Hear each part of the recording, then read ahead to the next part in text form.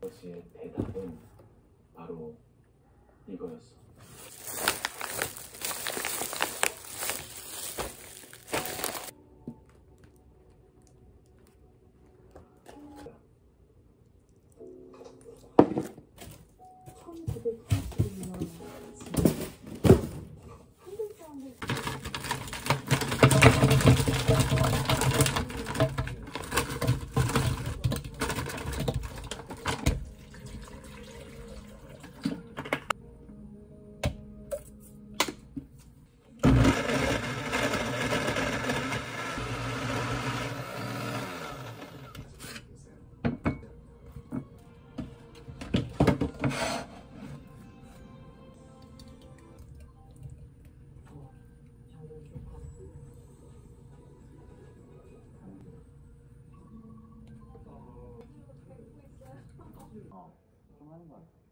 일단 자기 전에 나 생각나. 어저께 나왔어. 얘는 선글라스. 그 마음이 있다. 맞아. 아니 내가 좀 큰 변화를 꽤 해보고자 처럼 따라다니잖아. 따라다니는 그때가 있지. 그렇지. 그때는 1903. 이름 맞추고 여기 장목사 거기 그때 이렇게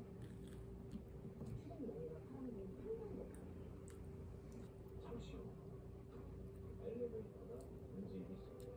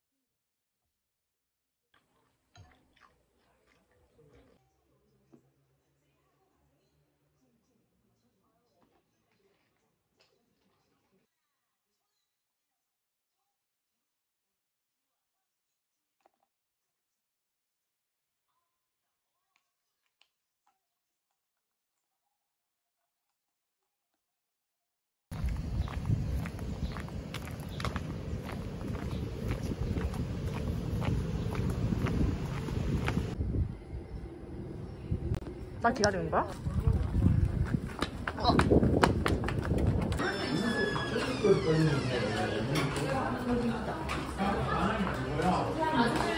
아 그래?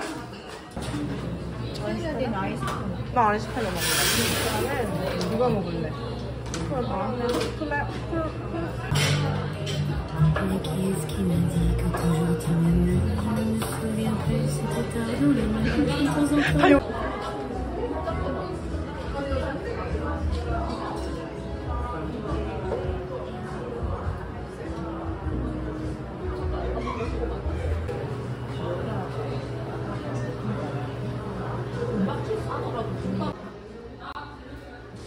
뭐 찍혀?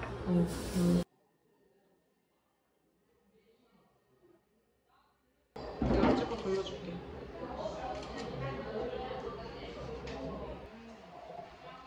아니도 이거 먹지도 못하는 거야. 아니 그거 해잖아. 까먹었네. 아 이거 그런 거 중에서 너무 비싸. 완전 비싸. 맛있어? 응. 아니 진짜 맛있어. 실패할 수가 없지. 맛있어. 크림 좀 나네. 근데 이거 크림은 시켜줘요. 어머. 뭐 하세요? 어머. 나 이거 방금 이거 그릇 깨지는 소리. 아 근데 나이프. 장난쳐. 그냥 꺼내는 거야. 그냥 위에 거가 살짝 까먹는 그런. 적어놓고 없어. 난 약간 잡힌 것도 왔는. 아 있었는데 뭐가 있었는데 하고 하는.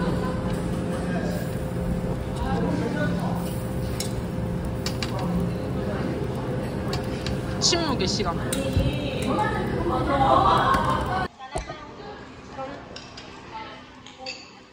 여기서 하면 안 돼?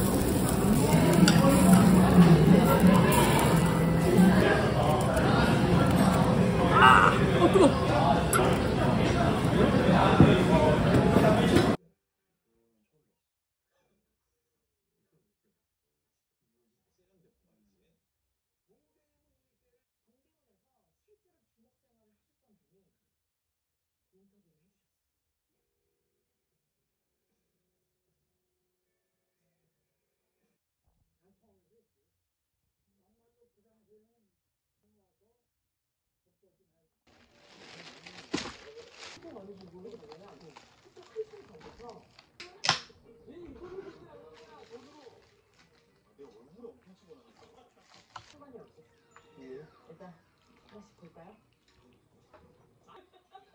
장도연이 뽑은 장도연입니다. 근데 65% 넘을 때도 있죠. 저는 실제로 개표를 달리기도 하고 후방 방송도 있습니다. 아니 뭐 이런 어떻게 이거? 지금 내가 이렇게 어린 거 처음 한 번도 안 돼. 쉬워 보이잖아. 너무 쉽지. 역사책도 있고 날마다 또 바꿀 수 있어. 15분 나라를 다스려서 평안하게 학생들이 제가 이정재가 준 걔는 선물을 뭘 먹느냐 이걸 줬어.